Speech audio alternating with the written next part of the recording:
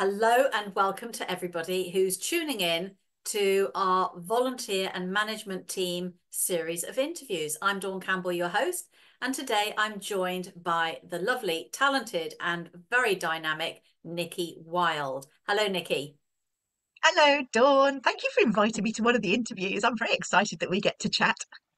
You're welcome. I always love spending time with you. I learn a lot and you have great energy. And I was very heartened to hear when we were just having a little chat off camera that you've got a big celebration, 15 years wild empowerment. That's quite an achievement. I hope you're really going to celebrate that milestone. I sort of it sort of crept up on me. I don't feel old I'm enough to have sure. a business that's 15 years old. So it was a bit of a surprise when I Yeah, looked at the calendar and thought, actually, yes. But you're right, it is worth celebrating. I think it is. quite often we kind of underestimate our own achievements, but if we don't blow our own trumpets, who else is going to blow it for us? Exactly. Yes. I mean, it's great PR. It's very inspiring for the younger generation, solopreneurs, entrepreneurs, because a lot of them fold within 3 to 5 years for economic reasons. So I think this is a massive achievement and top marks to you. And that's why Nikki is our business of coaching manager, because she has this wealth of experience. As you can see, she was a former finance director and she has a huge amount of corporate experience. So she was ideally placed to support our members. And well, I think it's about third or 4 years now that you've been doing this, where you developed the 12 modular self-teach program, and now you bring it to life in a monthly drop-in clinic, which I know is greatly appreciated. Yeah, I love the clinics because I never know what's going to happen. All of our fabulous coaches and mentors have got access to the modules to work through at their own pace and in whatever order is useful to support their businesses. And the monthly drop-in is an open door for an hour where any of them can come and ask anything at all. So I never know what's going to come up. I never know what subjects we're going to talk about. I never know whether it's going to be me and one or me and several. It depends who needs some assistance. Sometimes it's just a sounding board and people just want some encouragement that they're on the right track. Sometimes there's some really specific things that we talk about. We get really into the nuts and bolts of the engine of their businesses. Sometimes it's more strategic and they're just looking at the big picture and sort of concepts of where they want to be going with things. So I love those monthly drop-ins, and they are open door for anyone who's around at the time at the time we've scheduled them. And yeah, they're one of the things I look forward to in my calendar.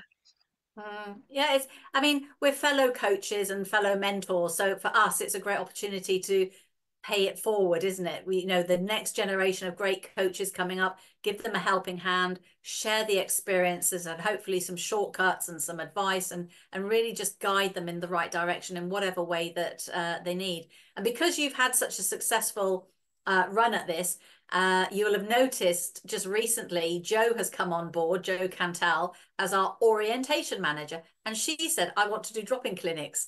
So we had the first one last week rather. And yeah, so she's going to be doing that on a monthly basis as well. So it's another way of wrapping an arm around our members, which is what you're so good at. I think that's the thing. We Mm. just it's one of the reasons I love being part of IAPC&M. I considered accreditation in various guises as a fellow, a SEMA fellow, Chartered Institute of Management Accountants fellow. I grew up in the world of accreditation and CPD and continuous development. So when I qualified with my first coaching diploma, the idea of accreditation was a no-brainer for me because it was the world I was used to.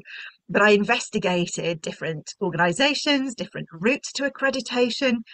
And one of the things that I loved from the start about IAPC&M is that we really do want to put an arm around everyone. It's not just a pay a fee and you get a certificate and a badge on your website and that's it. You're forgotten about until the next year when they come and ask for a renewal fee.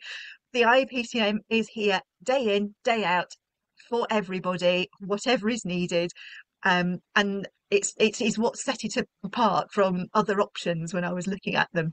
So to be part of that and to be able to it is paying it forwards because I had some fantastic advice when I was getting started and still do from my coaches and mentors. And Peter Thompson, who some people may have come across, who is a well-known content creator. Peter, I was sat in a seminar with Peter very, very early on in my coaching business, and he said something which has stuck with me ever since, which is learn from the person who's a step ahead of you and assist the person who's a step behind you. And I thought that was such a simple but so profound thing to do, because we are all a work in progress. There are Mm, all people who are ahead of us in the journey whom we can learn from, mm, and we are all constantly learning still.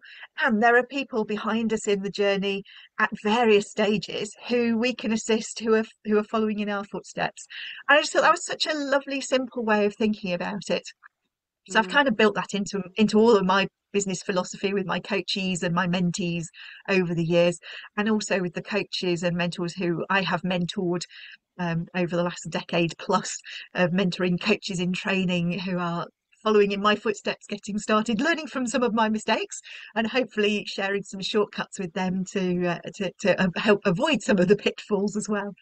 And that's kind Yeah. of why we put the program together, isn't it? Because we surveyed the members to say, what are the challenges that you're finding? They've- Our members, by definition, they're accredited professionals. They know what they're doing when they're with their clients.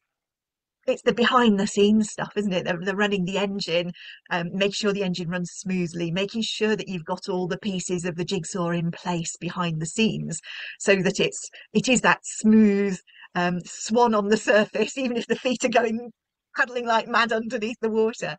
And it was those challenges that our coaches and mentors were sharing with us about the behind the scenes stuff. Wouldn't it be useful if I knew how to do this? Or is there a better way of doing that? Or just having somebody to talk to about the business side of having a coaching business. There's lots of support for those who've been through training, who are developing their skills as coaches or as mentors. There was considerably little available on the business side of things. Yeah. So we put this program together for the membership, and of course we've got the live drop-ins every month as well for them to come and hang out and hopefully feel that they are supported and connected. Yeah. And because of that initiative, Nikki, where we plugged that gap in the market between somebody, say on Friday night, getting a distinction of their certificate from their coach training academy to Monday morning thinking, what do I do? How do I create a business? Who's going to pay me at the end of the month? Because, the automatic check from your employer is no longer necessarily forthcoming. Um, we've plugged that gap. And because of that, we've been able to almost add another element to the business by opening the doors to students, whereas before people didn't come for accreditation until they were certified. Now they come to accreditation and build their business while they're studying. That's the beauty of what the work that you've done, that legacy. It's opened the doors to students to have that interaction with us, with you, with your program. And so that when they are certified, they're so much further ahead with their business planning, and they may even have started their business by then. So I think that's one of the lovely ways it's evolved over the last 4 or 5 years. Yes. And it's so nice to know that they're stepping out with confidence, as you say, right at the start, rather than sort of waiting and then thinking, I don't know what to do and I don't know who to talk to. They've kind of getting all the foundations in place early on. Funny enough, just yesterday, I was part of an event, speaking at an event in one of the large training providers, coach training providers, very respected organization. And I was delivering a session on finance for non-finance coaches as part of the a Yes. wider event on building business. And the Q&A at the end was such a lively Q&A. We had so many questions. There was a long Q&A at the end of it. But what was really nice was so many coaches. We checked in at the start and end of the session on how did they feel about finance in their business at the start, and there were lots of words like confusion, scared, unsure, nervous, all of that sort of uncertainty, avoiding it, pretending it'll go away. And at the end of the session, those words had changed into confident, clarity, knowing their next steps. They've got an action plan as to what to do, what to go and put in place, and just to see that shift over the course of an hour or two in their mindset, but that confidence of knowing what to do. It's that they start out, a lot of them, from the I don't know what I don't know, And there were around 100 delegates in that session from all around the world. There were some UK and European. There were quite a lot of international coaches there as well. And across the board, the comments that we were getting, the questions and the feedback was just saying how valuable it was to have access to that, to a resource of somebody who understands the coaching world as well as Mm. the practicalities side of things. So yes, you can go and talk to um, people who understand commercial side and the business side, but they probably don't understand the coaching side. Or you can talk to Yeah. people who are fabulous coaches. We've all got networks of coaches. Do they necessarily understand the commercial aspects of it as well? So hopefully what our members are getting is somewhere they can turn where they are getting all the support that they need. Yeah, absolutely. I mean, I was talking to a group of a couple of dozen last night in Lebanon, student coaches, and I was saying about the return on investment statement that we produce every January for what you've achieved the previous year. And if they had taken advantage of everything we put in front of them, it would be about £16,000. And I said a large sum of that would be the time that Nikki gives. You'd spend thousands to have an hour a month with Nikki, and you're getting it complimentary as part of your membership privilege. In fact, we used to call it membership benefits, but Joe Cantala said, I think they're privileges actually. You know, they're really, so I'm starting to change the word from benefits to privileges.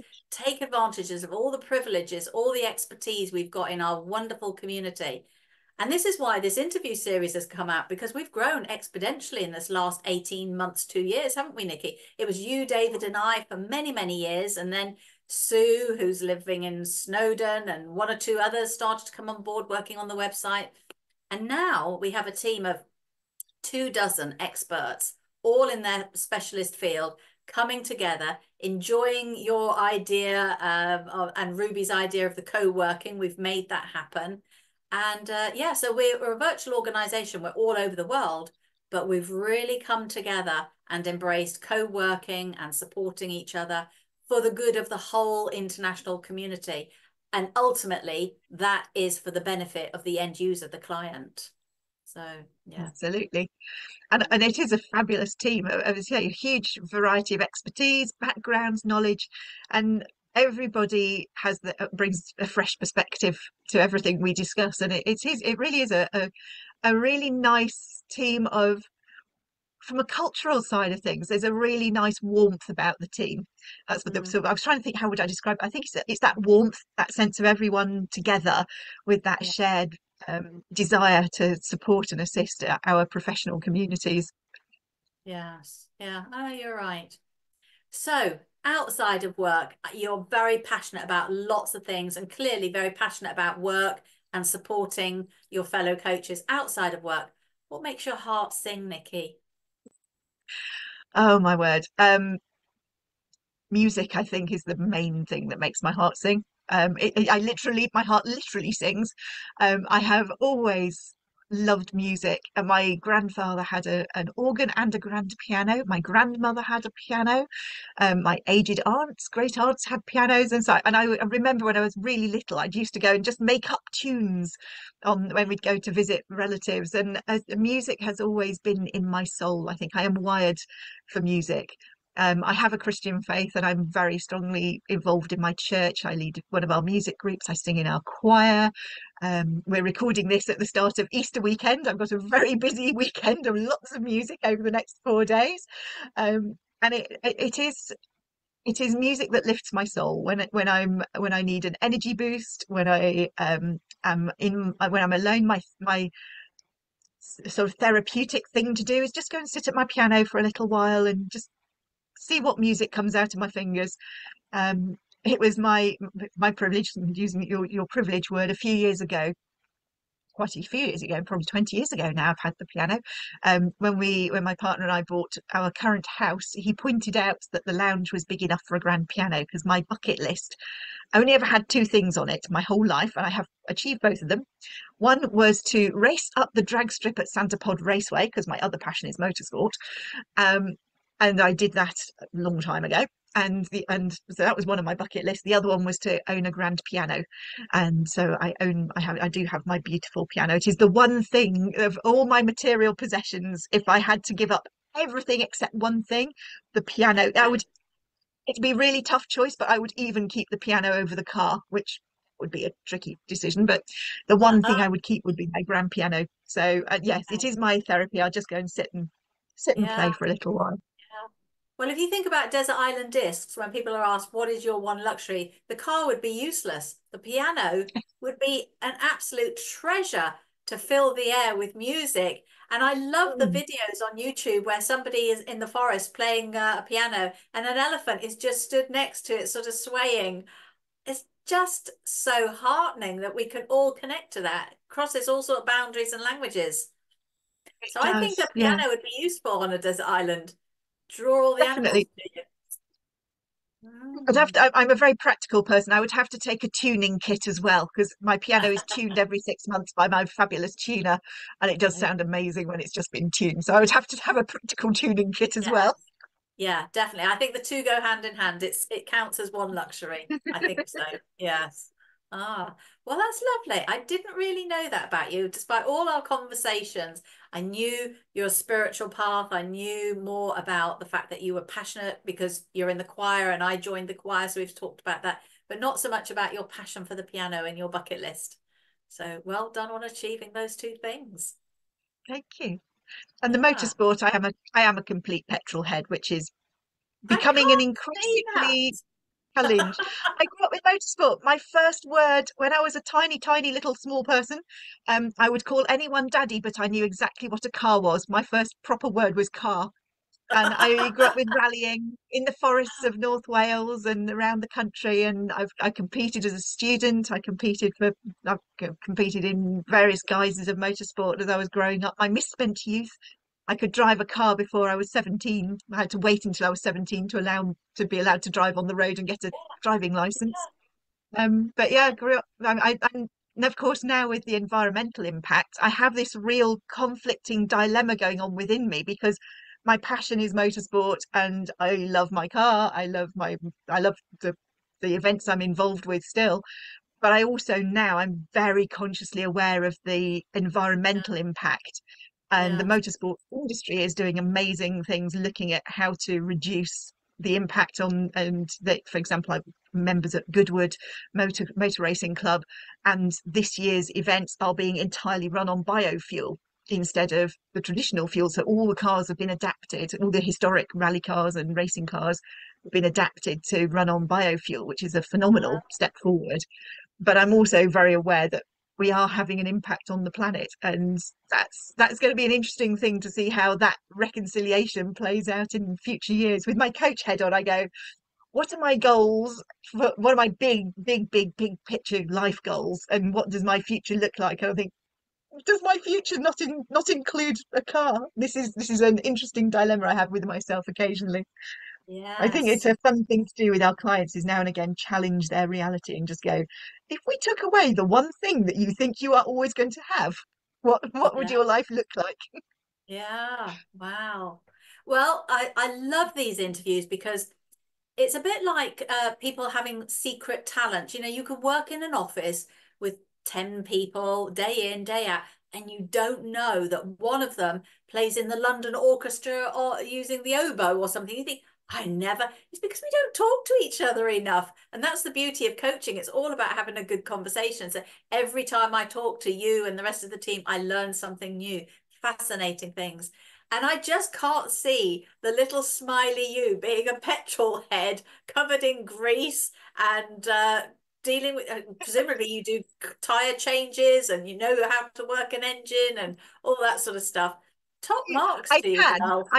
I'm also a natural manager, so I outsourced. So growing up, if my car when the car broke, my dad would get a phone call saying, "I'm coming home for the weekend. I need to change the exhaust or need to sort the brakes out." So I'm Yeah, I'm I'm very good at delegating the messy stuff, I'm but I am sure. quite good at knowing what's gone wrong with the car. I'm very good at diagnosing and going, "It's got this going on with it." But Yeah. yeah, the yeah, so the competition side of things, I've yeah, I sort of mostly knew my way around a car. But the interesting thing about changing a tyre, I do know how to change a wheel. And probably, it was just before COVID, I think it was. I'd gone for a women in the local women's networking lunch with a group of us had met for lunch at a local pub. And we were sat there, and one of our friends hadn't arrived, and we were thinking, where's she up to? And we got a phone call saying she was on her way. And she arrived looking a little bit flustered. And she'd got a puncture in one of the country lanes on the way to the pub and just sort of crawled to the pub and parked up. And she said, I don't know what to do. I've got this puncture. I'm kind of stuck here. I suppose I'm going to have to phone somebody or phone my husband or phone the breakdown people. And I said, have you got a spare wheel? She went, yeah. I said, well, let's go out and change the wheel. She went, I don't know how. I said, well, I do. So we went out into the car park and I talked her through doing it. So she learned how to do it. Again, I'm a good That's manager. I delegated to get her to get her hands busy. yeah, best way to learn is teach. But yeah, so I taught her how to change a wheel and came back in and all the other women around the table going, you Joss, you changed a tyre before lunch. So it's one of those useful skills that I hope I never need, but when I do, it's quite useful Yeah. to know what to do. Well, it's empowering, isn't it? It gives you more confidence knowing, that you can go further afield and you have some basic tools.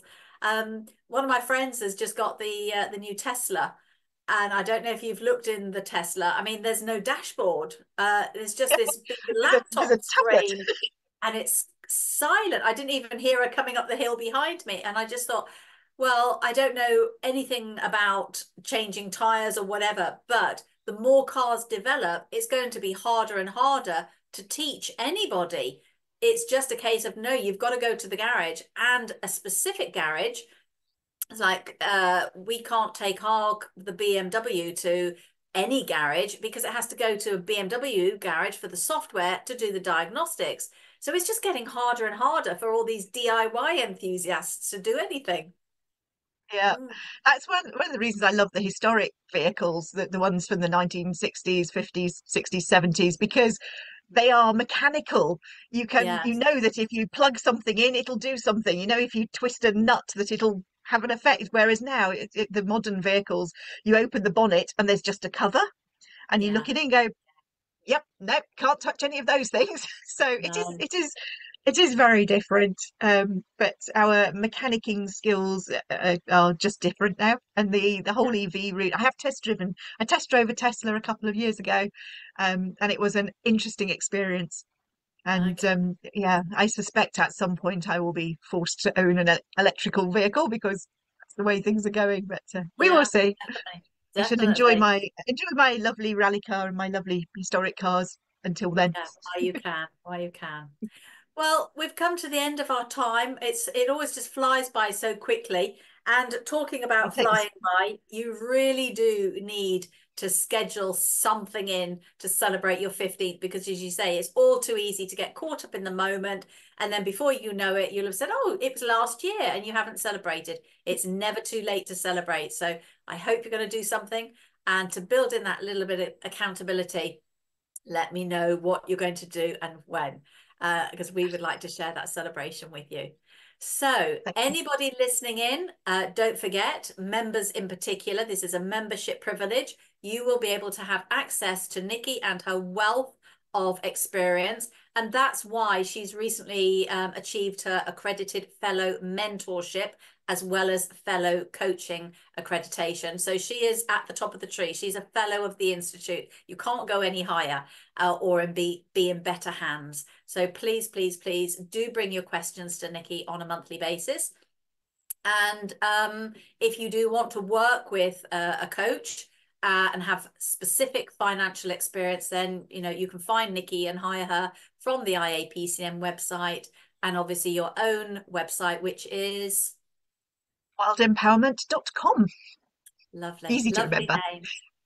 Wild Empowerment. I still remember the day I came up, it was 15 years ago, and I sat there and the name evolved, and that name I just landed on. I went, yep, that's the right name. And Wild Empowerment is the same thing. It's on all the socials. So just search Wild Empowerment. You can hunt me down, connect with me on LinkedIn, and the website is wildempowerment.com. Does what it says on the tin.